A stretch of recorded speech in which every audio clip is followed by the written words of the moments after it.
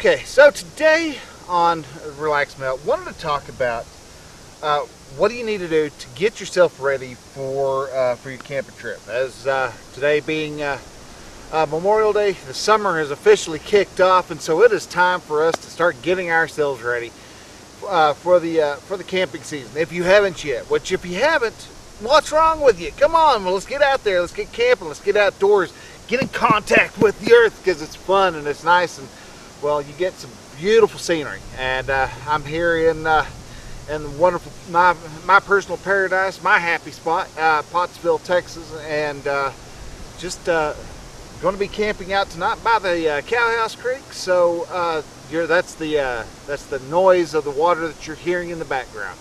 So anyhow, let's get ourselves started. So I'm going to go ahead and just use one item, and today I wanted to just basically talk about getting yourself ready. Before you head out, you always want to make sure that you have all your needed equipment. Something that is good to actually do is to go through and verify you didn't leave some stakes behind, and you told yourself, I'm going to buy some later. A good thing to do is to actually have a checklist and take an inventory at the end of the summer and at the beginning of the summer. That way you're able, every time right before you go out to your out on a camping trip, you're actually able to go through and go, all right, see, I still have all 15 tent stakes that I'm going to be needing, and I've got all the cooking mix that I need. I've got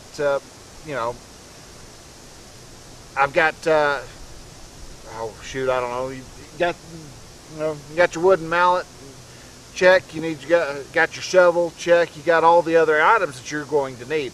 Now, granted, I am maybe 200 foot from my granddad's house, and just wanted to go down and camp. So I didn't bring a whole lot to go camping with. I've got my mat, I've got a blanket, I've got the pillow, and that's basically all.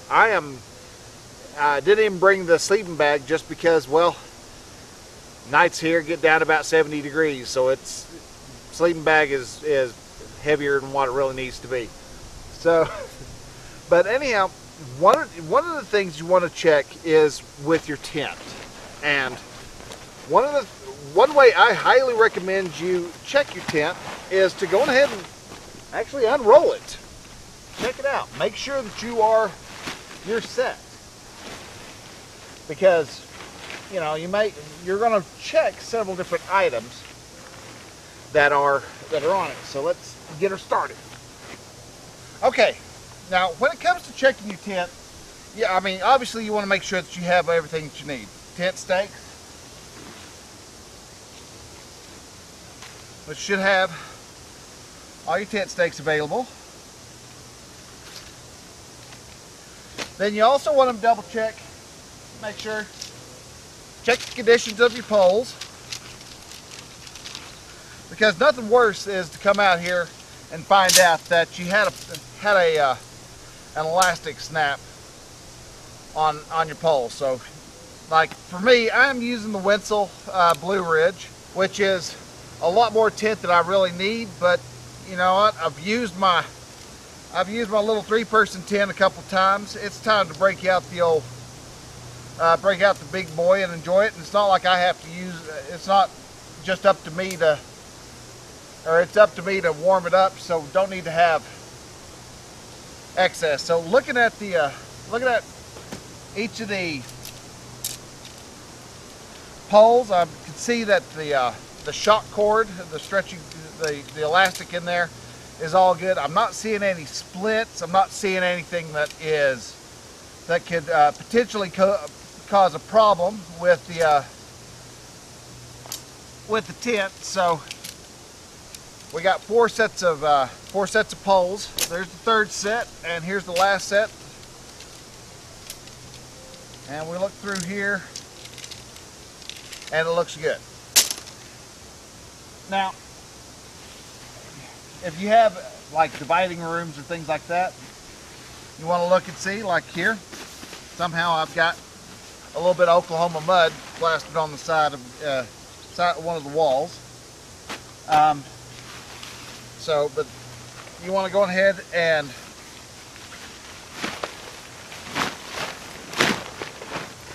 check it over. Make sure that your zipper is good, strong. Make sure it hadn't decided to split somewhere along the way. Make sure, check out your seams. Look the seams over real decently. That way you make sure that your seam, you're not, not going to have a problem.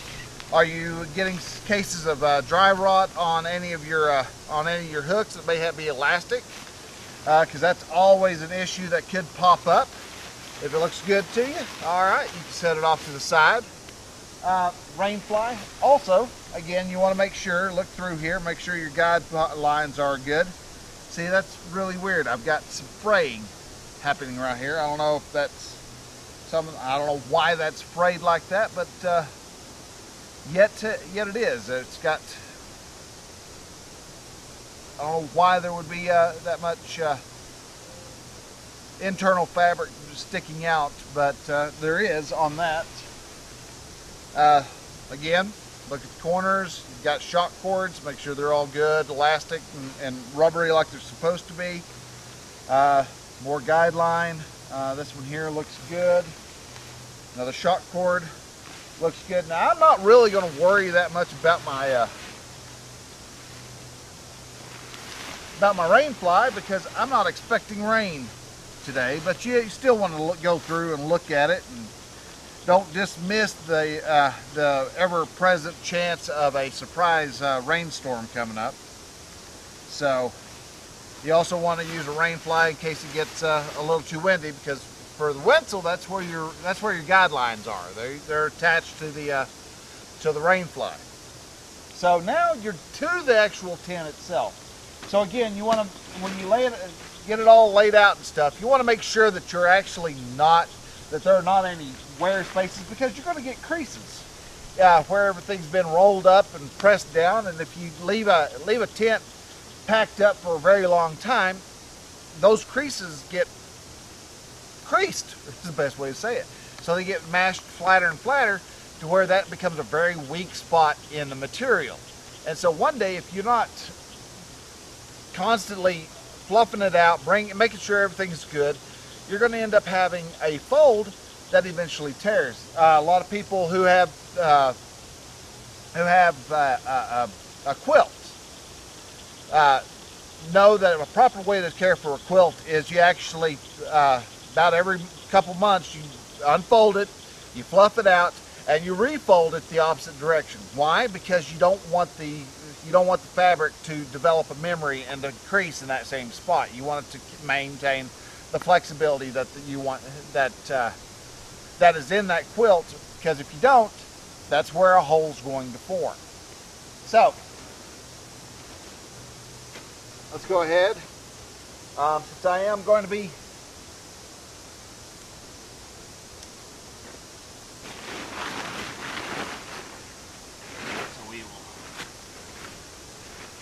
So again, make sure your feet are all good. You've got everything looks like it's good, secure. You're not getting any fray on your stitchings.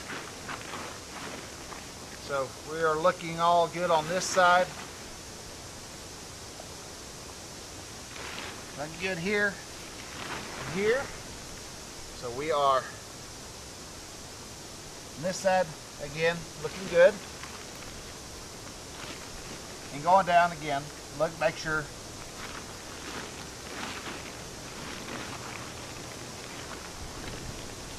everything looks the way it should be.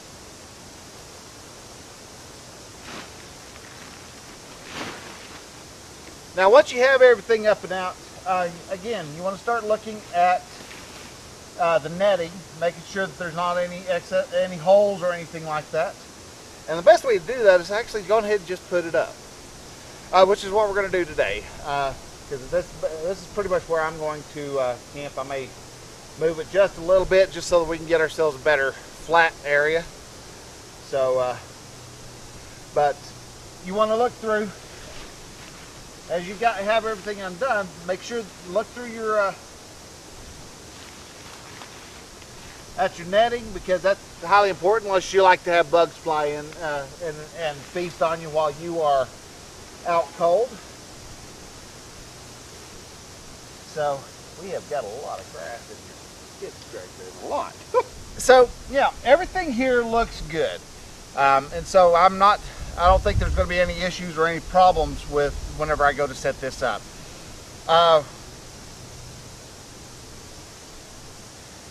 If you do this early enough in the year and you go through and inspect, then you can tell, hey, I need to work on the stitching on, like if a seam's coming loose, you can look through there and go, okay, yeah, I need to be able to stitch that. You patch that up. If there's a hole in the some of the bug screen, you can get that all patched together and repaired. And or if there's something like a big giant rip, say you loaned it out to your best friend Fred and Fred ruined it, you've got plenty of time to go and knock on Fred's door and, you know, have him pitch in for a new tent, which is good. New tents are always nice. So, but anyhow, that is with how you want to actually go through and look for prep for your tent for the first day of the season. Your sleeping bag's a lot like the same.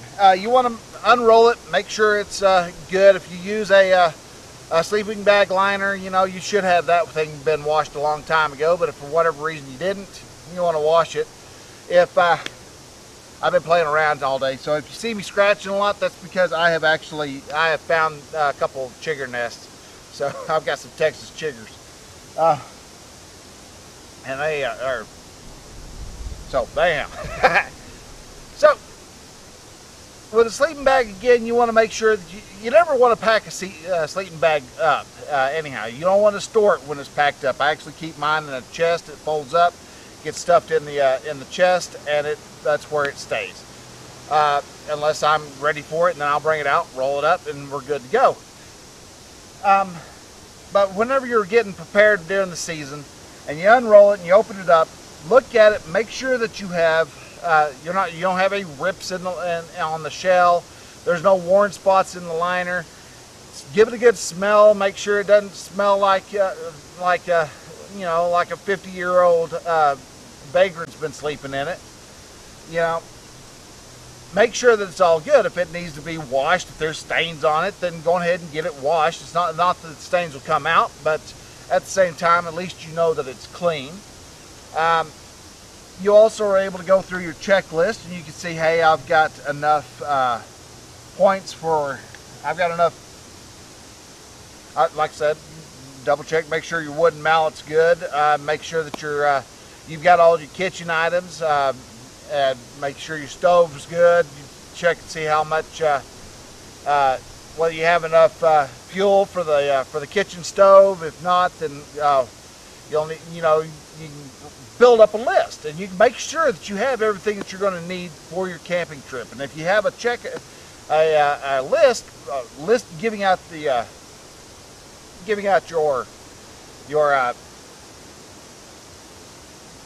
your inventory for your camping trip, then you're set.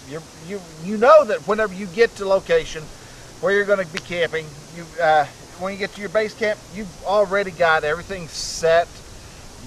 Everything's together. You aren't going to be hit with a surprise of, oh, I don't have any cooking utensils, or I don't have any paper plates. Where'd my cooler go? You know, you're probably going to remember the cooler, but still, you know what I mean.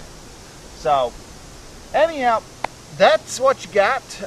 That's how you get yourself started and ready, by double checking the essentials with your camping gear. Make sure your camping kit is complete and ready to go.